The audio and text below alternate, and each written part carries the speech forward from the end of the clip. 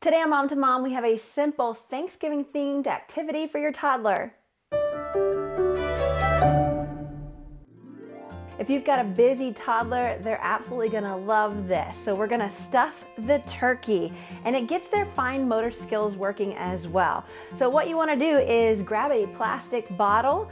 It can really be anything that's kind of smaller. Then you're gonna need some feathers that you can get at the craft store, some little pom-poms, some glue, some tape, some clothing pens, and some googly eyes, and some construction paper. So let's put this little guy together, and then I'll show you how they can learn and stuff the turkey. So first, you want to grab your plastic bottle, then you're going to glue some googly eyes on there, then you're going to cut out your beak for your turkey.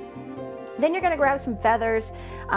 It doesn't matter how many you grab, just, about 3 or 4. Then I like to tape these guys together and put it on the back of the bottle. Now, once I have all this completed, it looks kind of like a little turkey. Now, what you want to do is take a clothespin. I like to use this because this is how they get their fine motor skills going. They use the clothespin to actually pick up the pom-pom and then drop it into the turkey, and they can fill it up. So it keeps them busy for quite some time while learning their fine motor skills. If you have any great ideas, we'd love to hear about it. You can message us on our Mom to Mom Facebook page. We'll see you on the next Mom to Mom.